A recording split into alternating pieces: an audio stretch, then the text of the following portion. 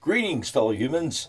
Bad Mark here with another transmission from Metre Keyboards, and just a quick one. I've been editing most of the day, and I'm just taking a break. I just wanted to do a quick video. I actually came across, I was doing some research for a video that I'm doing, and I came across one of my older videos for this Frankenswitch that I, created. I put together some pieces.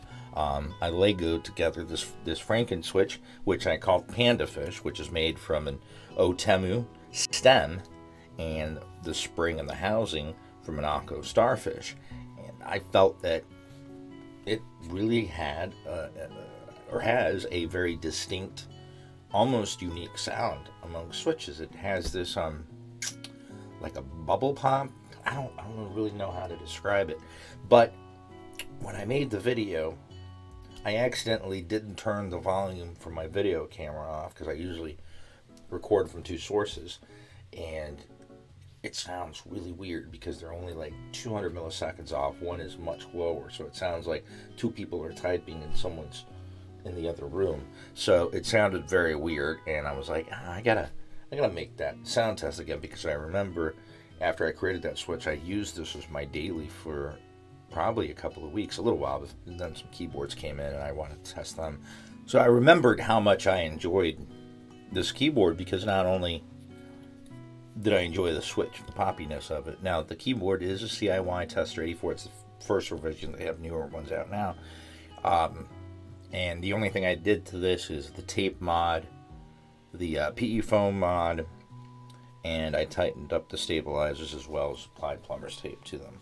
So other than that, I put on these switches, and I was, I think when I first built it, I built it with some black inks, and it was all right. I mean, there was nothing I disliked about it, but there wasn't anything that stood out to me.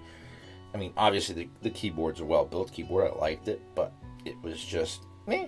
But obviously switches can make the difference in as far as how much you enjoy it. The poppiness with this one, like I said, I can't quite put my finger on how to describe it, except for kind of like a bubble pop, or bubble, I don't know, a voluminous bubble, if that makes any sense. I really, it's hard for me to describe it. Anyway, I wanted to do a proper sound test and actually remove the extra audio track that just made it sound weird. It was almost a little ghostly. So before I get back to some more editing, I do have about 7 videos of the pipe.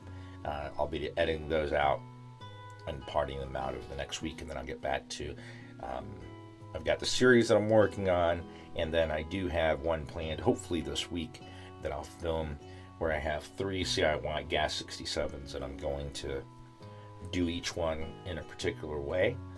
Mod them each separately, so that one is as stocky as possible, one is as clacky as possible, and one is as silent as possible, because that's definitely the 3 most requested sound profiles that people ask for when they're building a keyboard.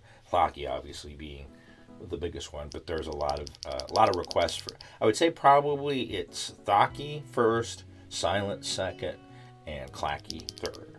But there's a lot of people that do ask for these, so I want to do with the same keyboard model at the same time, so it can actually do side-by-side sound test and see how the materials make a difference, anything from stocky to silent.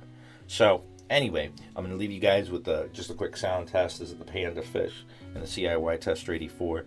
I don't know. I enjoy making switches. It's kind of like Legos to me. It just extends my love for keyboards that much more. So hopefully you guys will enjoy it as well. And until the next transmission, keep calm and keyboard on.